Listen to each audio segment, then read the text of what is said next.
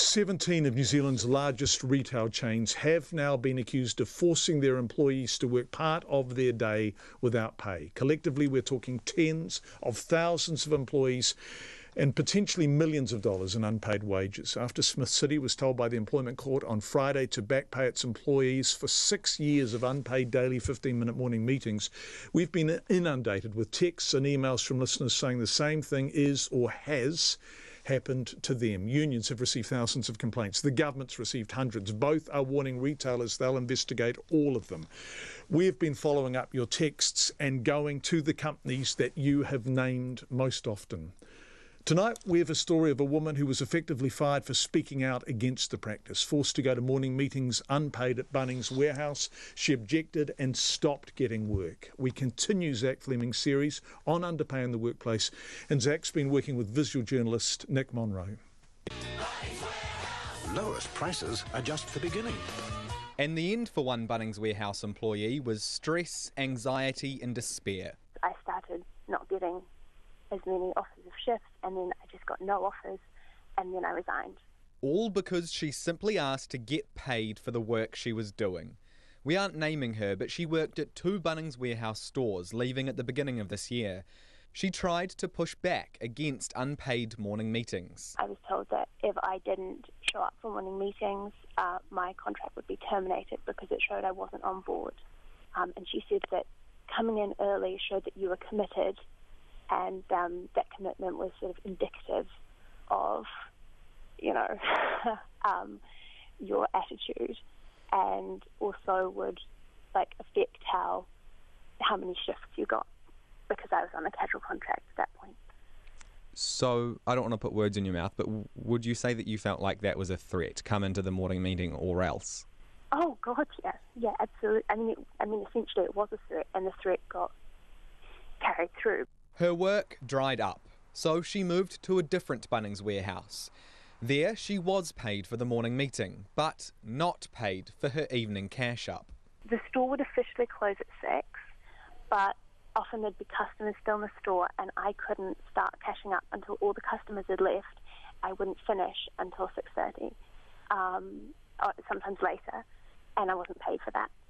And what I started doing was I started changing my timesheet, noting it and saying I got out at 6:30 because of late cash up, but that wasn't reflected on my payslip.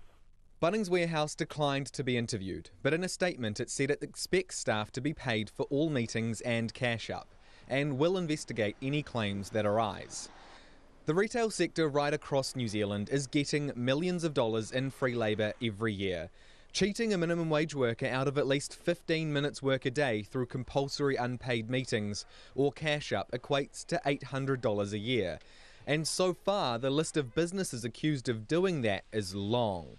First Union says it's received hundreds of complaints from employees from Smith City, Spotlight, Briscoe's, Hannah's, Rebel Sport, The Warehouse, Countdown, Pack and Save, Cotton On, Noel Leeming, Harvey Norman, Farmers, Kmart, Whitkills and Warehouse Stationery. And checkpoints heard from more than 100 workers from dozens of other businesses too. We've had about 1,500 respondents to our survey. Tali Williams from First Union says their 0800 number's been ringing off the hook. The line has been drawn in the sand now that employers can't hide from the fact that they must pay their workers for all hours worked and not try to make people come in to work for free. It's now been established that's clearly illegal and we will pursue those cases. And so will the government. Labour Inspectorate Regional Manager Stu Lumsden says their 0800 number's seen a 15% rise in complaints this week. We'll then try and group them into industries or employers, and then we'll be going out, once we have that information, to those industries and employers to try and get them to rectify the issue. If at the end of that we've still got employers who are not compliant, we will be visiting them. Workplace Relations Minister Ian Lees-Galloway says he's committed to doubling the number of labour inspectors to 110 to try and keep businesses honest.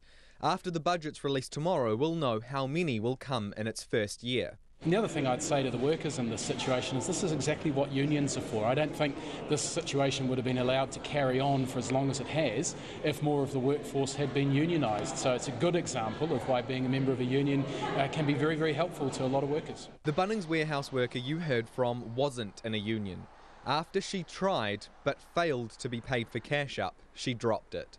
You're immediately made aware that you're not important and that you're so easily replaceable, and that can be very depressing. First Union says it will continue to name and shame companies in the coming days. For Checkpoint, Zach Fleming.